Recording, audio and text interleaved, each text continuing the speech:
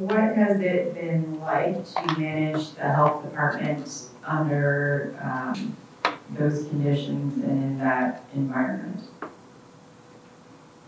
It's challenging. I think staff are extremely stressed. They feel very unappreciated and attacked. I think it started from January 3rd when I am demoted and somebody else attempting to be nominated. Then you have meetings, where health department staff comes to talk to the board and are subject to an hour or longer interrogation on an $8,000 grant to have it denied. That I'm not seeing any other department employees or any other department in the county be subject to. The level of criticism and scrutiny for various programs without any sort of reaching out to ask questions or understand or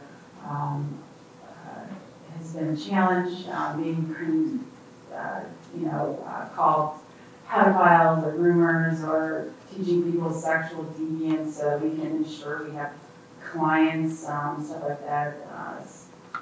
It's insane. I don't know. It's a crazy environment and the staff are very stressed out and it's a staff of very dedicated people that want to serve their community and to be attacked and vilified and called such things is horrifying, really, honestly.